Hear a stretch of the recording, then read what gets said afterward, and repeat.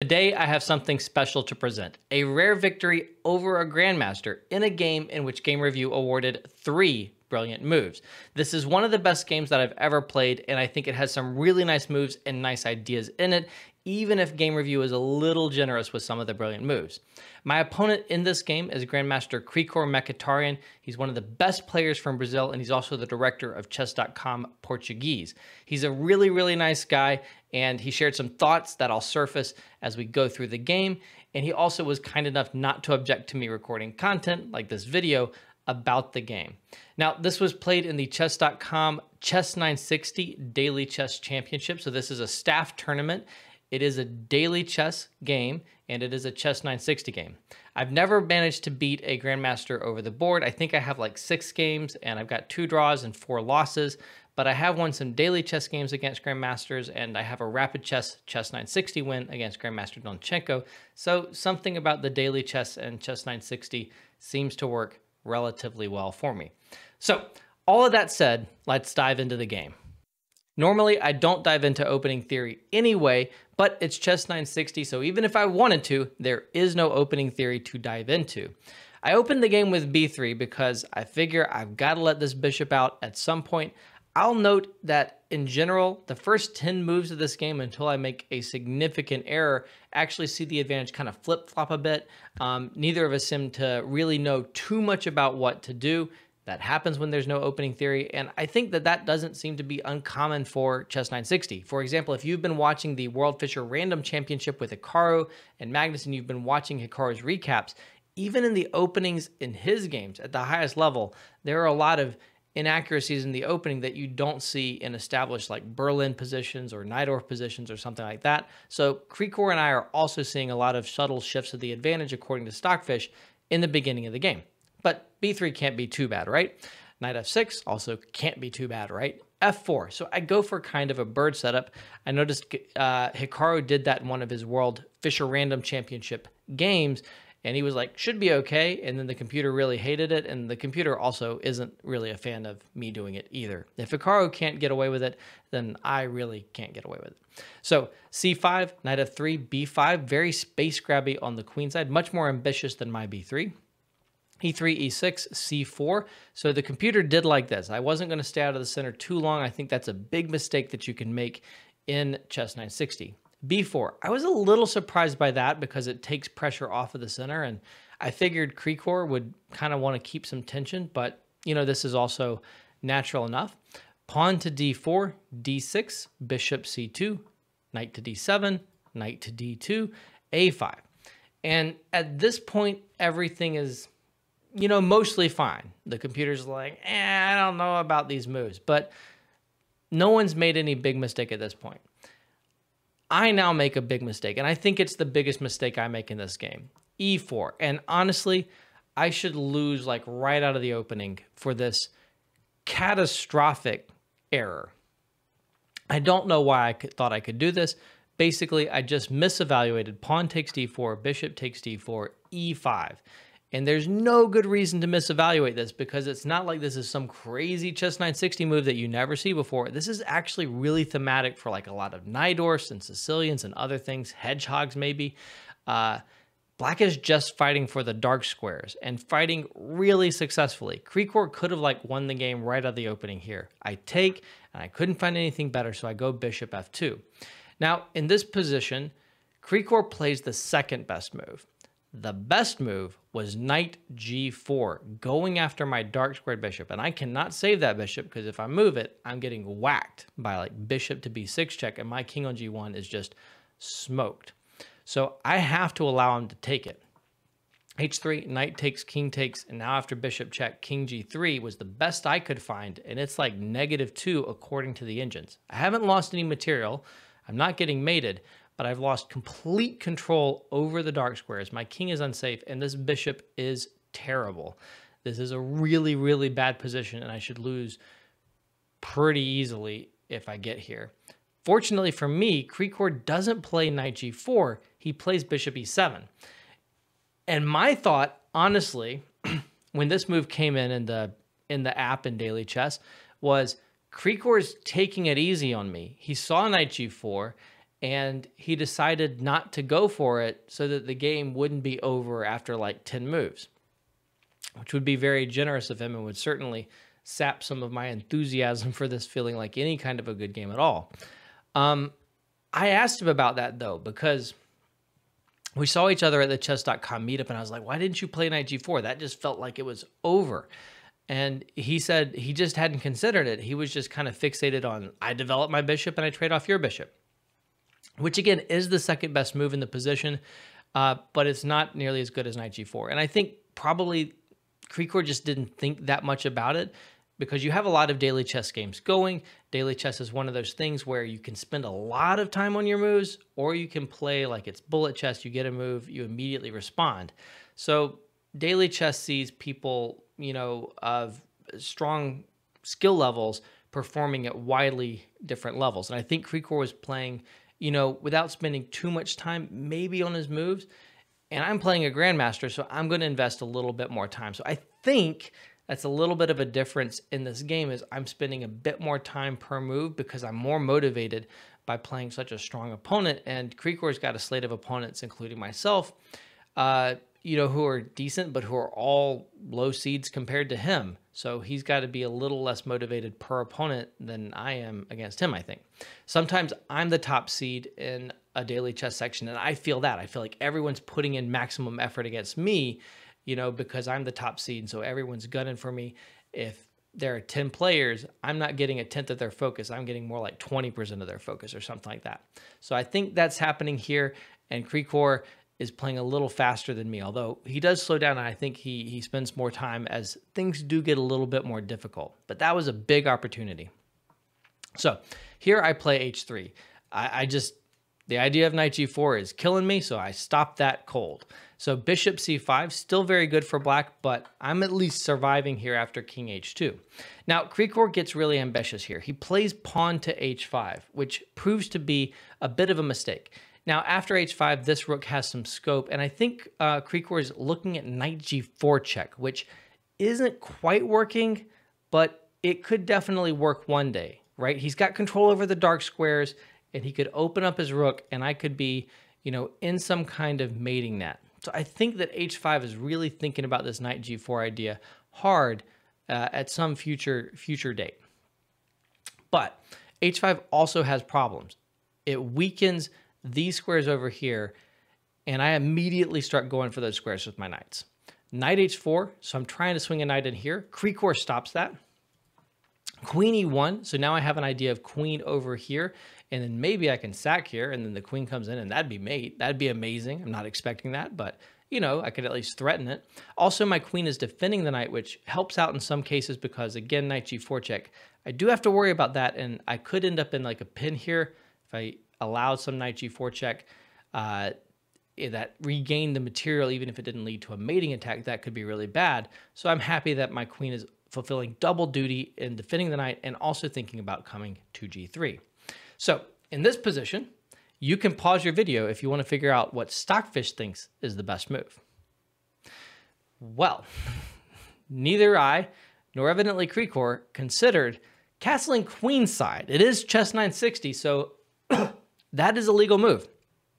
You can do this. And you might think that this is maybe a bad idea because the queen side is so open, the pawns are advanced. But this position is totally locked up on the queen side. Black controls the dark squares, and now your rook is on a half-open d-file. This is great, and Krikor is definitely better in this position, negative 0.5-ish according to the computer. So I'm still in the game, but castling queenside would have been outstanding. And neither of us thought about it, and Krikor instead plays king h7. Which I was really happy to see. And for the first time, the computer is getting optimistic for my side of the board. After king h7, I immediately start heading for that g5 square I was talking about with the other knight. I'm loving my knights over here. And now I'm going to get to swing the knight in with a little extra tempo because I'm going to check the king on h7. Queen e7, which is a really resourceful move from Krikor, and honestly the best move in the position. The computer was giving me a decent advantage, and once queen e7 hits the board, it's like, actually, no, I don't think that you have such a big advantage after all, because this is a really strong move. So knight g5 check still, king to g7, and in this position, what I really want to do is I want to double the rooks.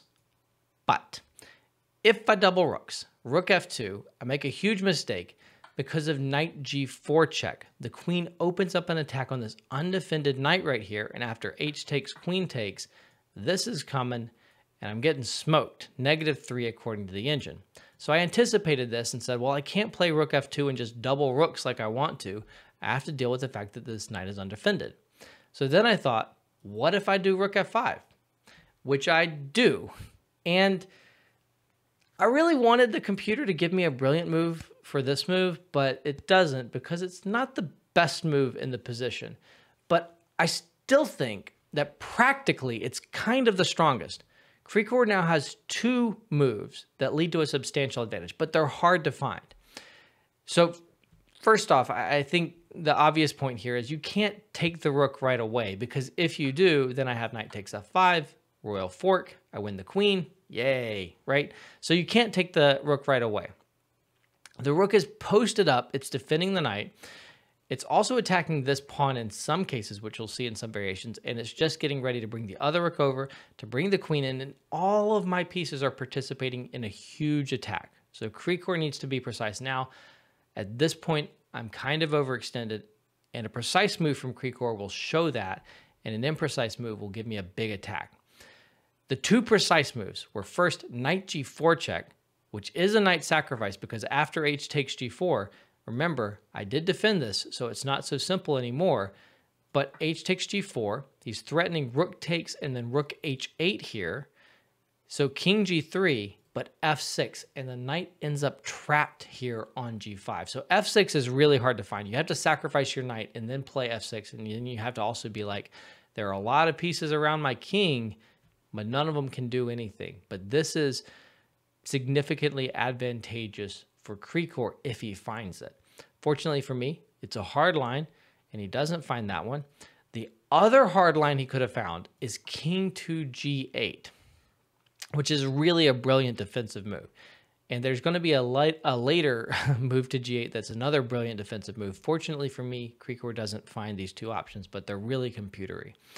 If now I continue queen g3, which is what I think is the most natural, it's not the strongest. I have better moves that keep me more in the game, but I want to play this move. The problem is that after pawn takes, knight takes, it seems like I'm doing well because I'm threatening some massive discoveries and I'm attacking his queen.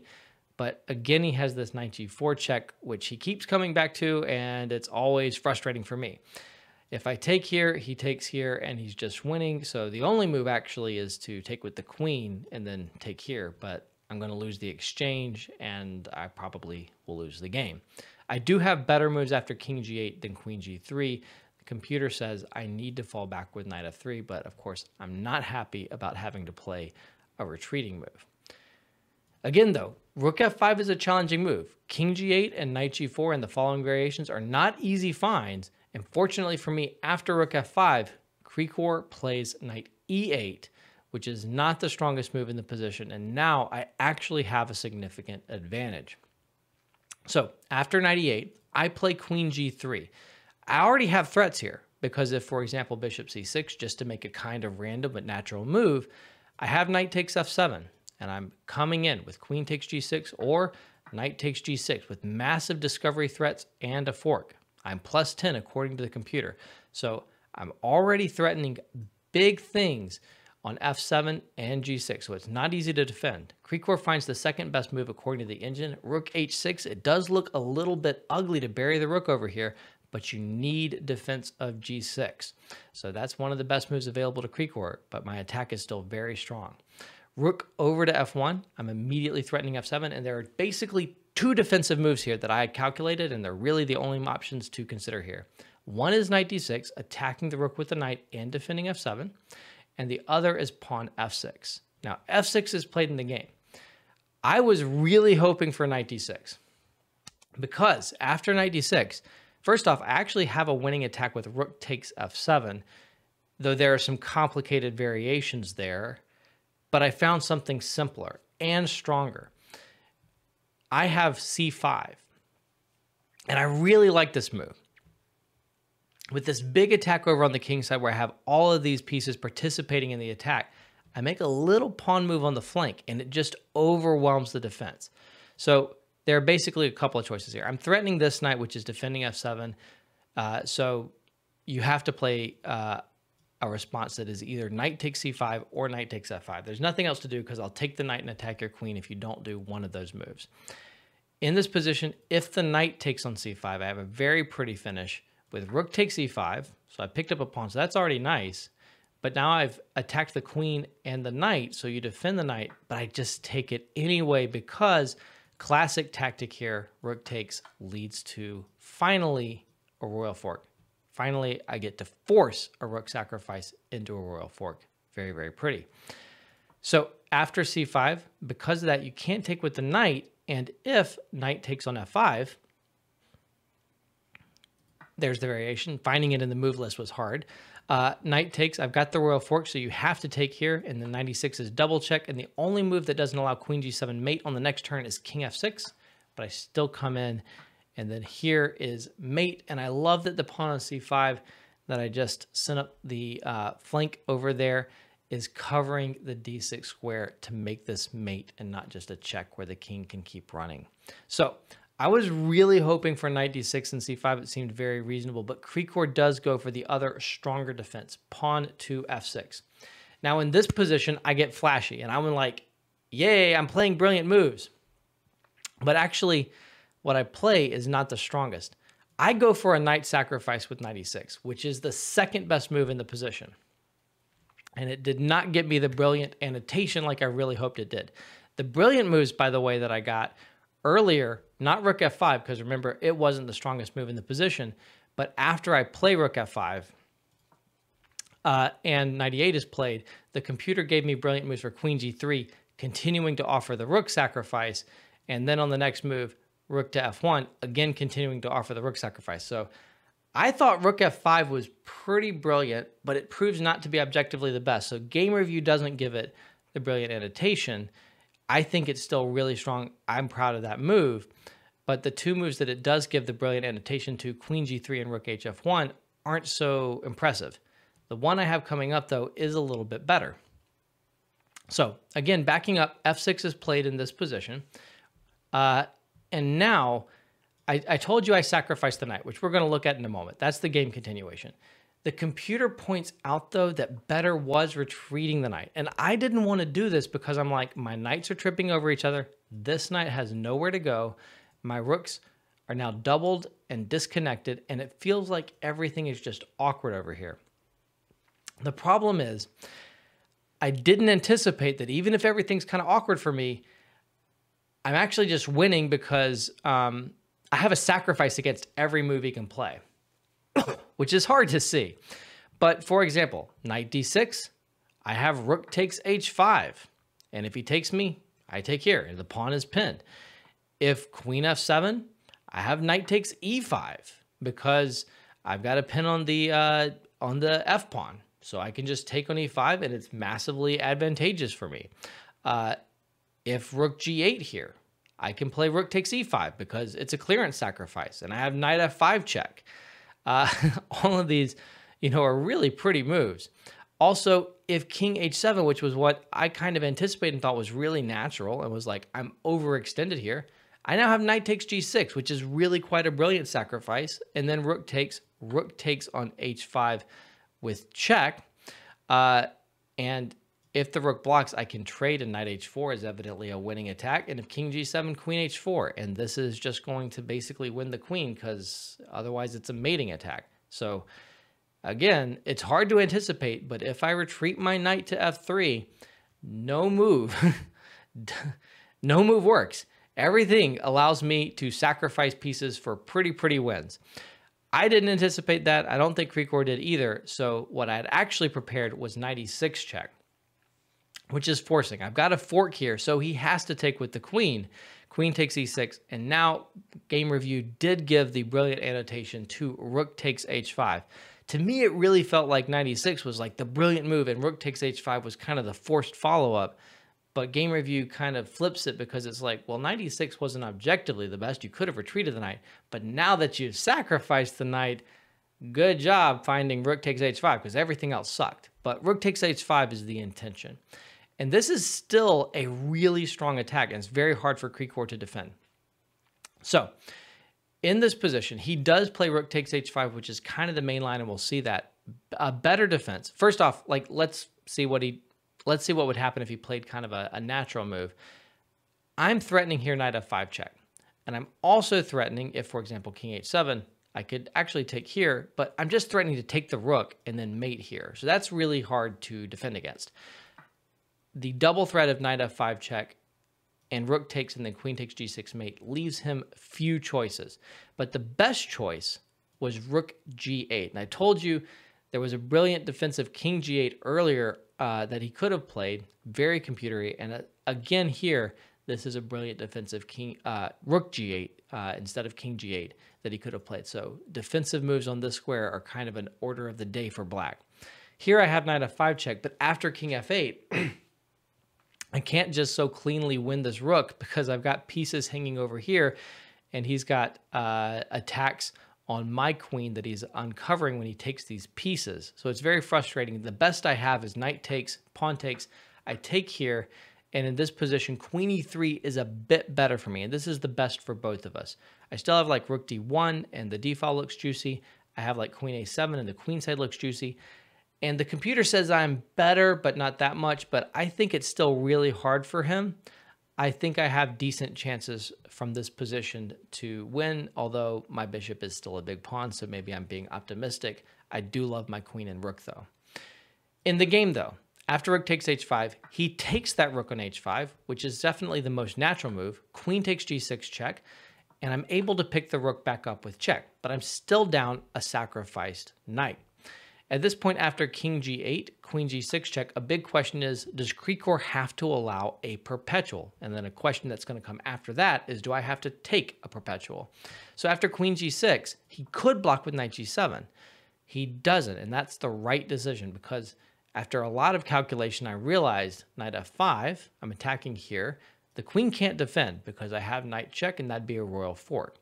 So rook f7, and in this position, I can go get the rook, but I don't want to trade down. The minor pieces can compete well against my rook in most cases. I play rook f3 because I want to play rook over here, and I'll just take on this square, and I'll win. He can't play knight f8, which he'd kind of like to play because he'll block his king's ability to move to that square. So after knight f8, this would just win a whole rook because he can't move his king anywhere that defends the rook. So after rook f3, what does he do about rook g3? And the only move that seems to make sense to me is king f8. But after a lot of thought, I realized queen h6 here. Switching my pin along the file to a pin along the diagonal just wins because there's no way for any of these pieces to defend the knight. I'm just going to play rook g3, and then I've got queen h8, which would win the knight, continue the attack, and he can't do anything here. Just rook g3 and the idea of queen check and picking up the knight, well, not with the queen, but with one of the other pieces, is decisive. And the computer says +6. So after a lot of thought, Krikor realizes I can't go for any of those lines. I can't block with a knight. So I have to move my king over to h8. And at this point, I realized, I can take a perpetual, but I do turn it down. I realize I still really like my position, even if I can't finish off the attack. So after king h8, I play queen h6 check. And in this position, I find a pretty good move. That's close to winning. But the computer points out an even better move that's just brilliant, so I have to show it. It's c5. I was really trying to figure out how to include this bishop in the attack. I even thought about slow stuff like this and decided it was too slow. I was like, if I get my bishop in, that could be the extra piece I need to finish things off. But c5 has the idea of this. And I did kind of consider this move, but I was like, knight takes c5, and you're stopping my bishop from coming in, and I gave up a pawn for no reason. But now I can play knight g6, which is kind of the move I played in the game. And how do you defend this rook? You can't move it because I'll mate you, so you need to fall back with your knight. But now I can go bishop d3, and bishop c4 is GG-yo, totally over. So c5 is a really brilliant idea to get the bishop in. And I love the idea of c5, then knight g6, and then the bishop comes in. In the game, I just went for knight g6 right away, and my bishop doesn't get to finish things off. So here, he can't move the rook because of mate. So I'm set up to capture this rook at some point, and I decided in that position where I eventually capture the rook, I think I can still play for a win because my queen and rook are so good, even if the bishop is bad. He plays knight g7, and now I decide, you know, I'm not checkmating anymore. It's time to go to an endgame, but here's a path to a really good one. I take here. He doesn't want to take with the knight because then f6 falls. So he takes with the king, queen h8 check. It's a skewer, so he has to block with the queen. Queen takes, and now his king is pulled further away from the center of the board, so rook d1, and I'm invading on the d file. And the computer thinks I had better continuations, but this is still plus 2.5. It's a very safe way to press for the win, and it's definitely a 2-result position. Like, I should never lose this to Krikor, and my rook is really dominant, so it becomes very, very hard for him to actually defend and avoid losing. So in this position, he has to move his knight back because I'm getting ready for rook d8, and if his knight isn't on f8, then it's going to be a fork. So I come in with the rook still. His bishop needs to move, which it does. And now I harass the bishop until eventually I'm able to get to the a file and I'm winning a pawn. So I'm going to have 3 pawns and a rook for 2 minor pieces. And that should be enough to ultimately win the game because I'm going to have a passed h pawn, and I should, after taking on a5, eventually be able to make a passed pawn either by winning the b pawn or maybe by playing a3 or something like that. And it'll take time, but I think I can win. After knight d4, my bishop pulls back. Here, he should have played bishop c6, plus 2-ish. I'm going to play bishop f3, still work to be done, but as I said a moment ago, I think I can win by making progress with the h-pawn and eventually making some progress on the queen side. He plays knight fe6, though, and this is a mistake because, boom, my rook comes in and I pin the bishop right here. And the move that you want to play is king f7, but then bishop h5. My sleeping bishop finally means something. It means I'm winning the bishop on e8. So you have to play king f8, but now bishop h5. And if nothing else, at this point I'm thinking, in a lot of lines I can just take this bishop on e8, and then I can go rook b8, and then I can win this pawn, and that should be pretty good. So for example, if knight g7, I would do exactly that. And, you know, knight c6, I can play here. +4 according to the computer. That's like the best that's available at this point. So he actually plays knight c7, attacking my rook and defending e8, but I come over and attack the knight. It might seem like I'm winning a piece right away, but if I take here, the knight will pull back, and if I take here, then he can take on h5. So it's not so simple yet. But in this position, he needed to play knight e6, only move. I was again going to trade and play rook b8, take down here. He goes for f5, trying for some counterplay, which makes a lot of sense, but this loses on the spot, and I realized at this point that the game was definitely over. I take this, and if his knight takes back, I play g4. Now my bishop is defended. I'm threatening this, obviously, and if his knight moves, I can take here because he will not be able to get his minor piece back, since, again, the bishop is defended. So he goes for counterplay, trying to push the e-pawn, but he's left this pawn alive. And after f6, he joked with me in the messages on the game saying, whoa, where is this pawn coming from? And, you know, I replied that he had sacrificed it on the last move. In this position, none of these pieces can move without immediate loss. So that leaves him only these 2 pieces to move. And after e2 or the knight moves, I'm just going to play f7, and I'm just going to take on e8 on the next turn, and I'm going to queen, and I'm up all the material in the world. So after f6, Krikor actually resigned in this particular game. So a game that I'm super, super proud of. The brilliant moves according to the engine, according to Game Review, were not necessarily the best moves according to me. I felt like the moves I was most proud of were rook f5 and knight e6 check, and really proud also of calculating some variations that didn't show up on the board, but that were critical to everything actually working out. So I'm really proud of the game, but Game Review, I don't know that it got it right with the brilliant moves, but there were some really nice moves and ideas that I'm quite proud of. I hope you've enjoyed this video. If you want to see more, of course, please do subscribe. And as always, a like, a comment feels great, is super appreciated, and it does help the channel grow. Thank you so much, and have a great day.